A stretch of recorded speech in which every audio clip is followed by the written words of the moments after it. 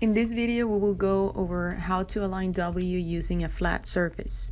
So to begin with, we're going to start by creating a X, Y, and Z and W origin right here using this manual point.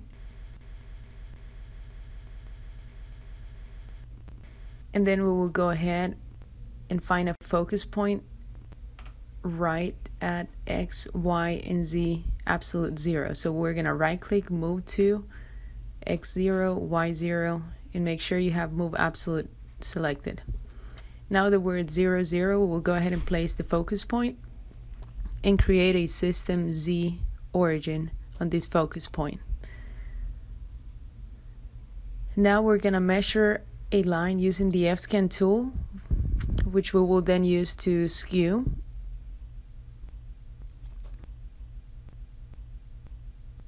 So once we have this line created, we're going to go ahead and select System, Skew, and click on the line.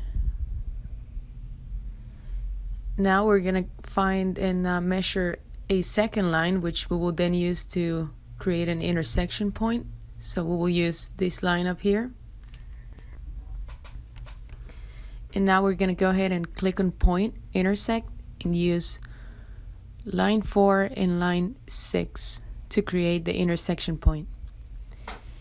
Now this intersection point, we're going to use it to create a system origin, which we will then rename PCS. Now we're going to move to the flat surface. So for good practices, it is better if we start off by measuring a focus point at a low magnification, which is what we're doing right now. Then we're going to create a local system on this point at Z origin.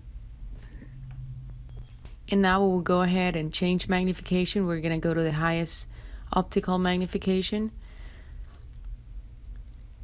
And after adjusting our lights, we will go ahead and place that focus point. Now we will do the same on the other side of this flat. We will start by measuring a focus point using a low magnification,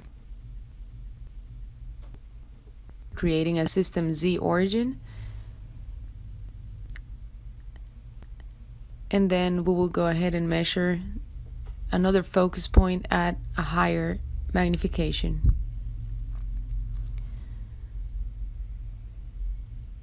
Again, we're using the highest optical magnification to measure the higher magnification focus point. So now we will rename these points to make it easier for us to find it in the features list. So that's point 1, and this is our point 2.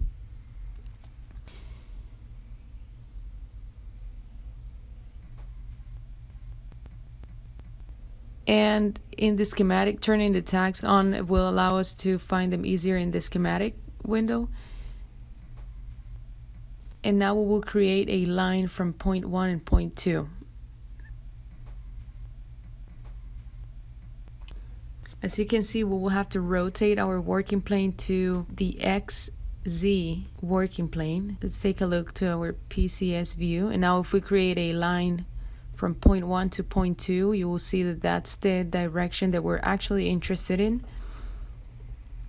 Again, right now we're in the XZ working plane, and we will then use the calculator to find the line direction actual. So when we hit calculate, you will see the degrees that we will need to rotate W in order to align to this flat.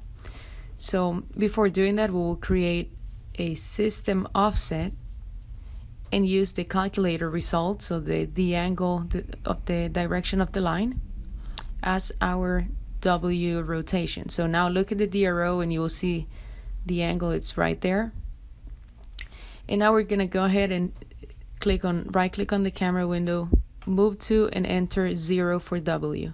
So my W is now going to align to the flat surface. So if you look at the DRO, my W value is 0, and I am at this point I will be able to continue measuring the rest of the program knowing that I am aligned to this flat surface. Now we will recall the previous system, go to the PCS view, and now we can continue to write the rest of my program.